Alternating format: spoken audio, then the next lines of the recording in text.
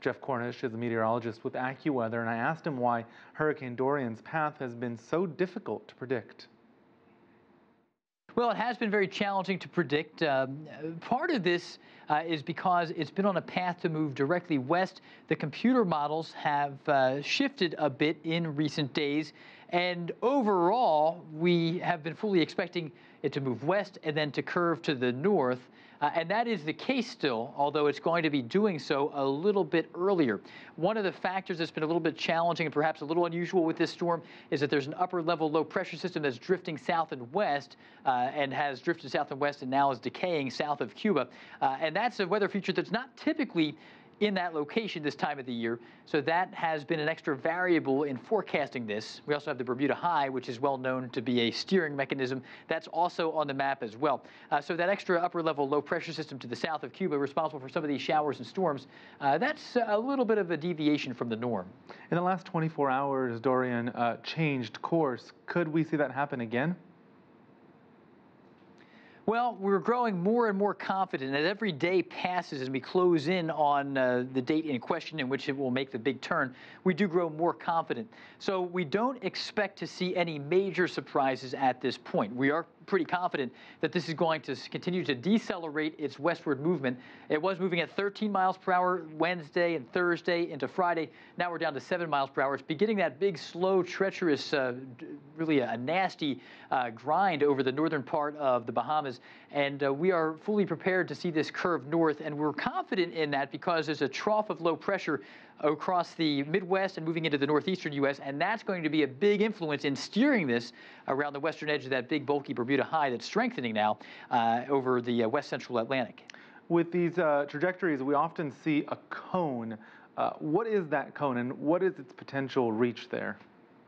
Well, we are looking at the cone of uncertainty that is part of the forecast, and this is something that the National Hurricane Center and forecast agencies like us here in the private sector with Accuweather, we produce forecasts for the future, and the farther out you go, the greater the uncertainty is.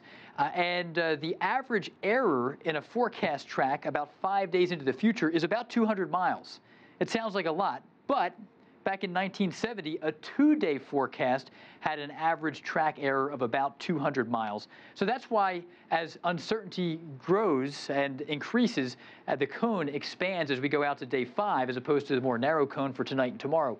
But we have grown pretty confident that this is going to stay barely offshore off the east coast of Florida. And then there is admittedly more uncertainty when we get up into the Carolinas, as it possibly could be overland, but it's just as likely to be even farther offshore. And one thing to keep in mind with this storm, it's a geographically tighter storm. It is growing in size, but it's a little smaller than your average hurricane. It's fiercer, but physically smaller. And because of that, a 50 or 60 mile difference between the coastline and the center of the storm could make all the world a difference into places like Florida.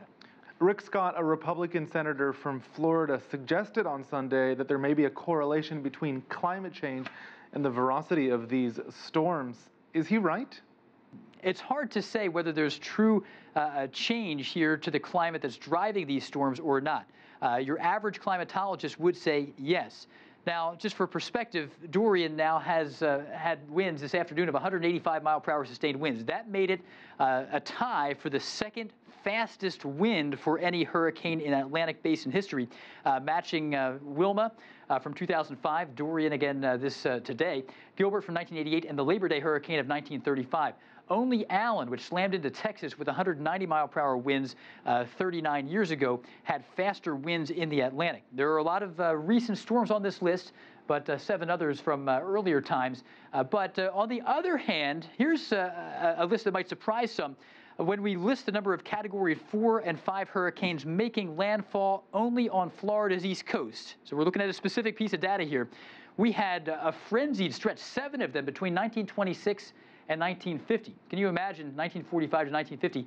It happened that many times, 4 times there in that 5-year stretch. The only since then to make landfall on the Florida's east coast was Andrew in 1992 as a Category 5. So here's a piece of data that might suggest otherwise. It's really hard to say. The climate is a very challenging and complicated thing.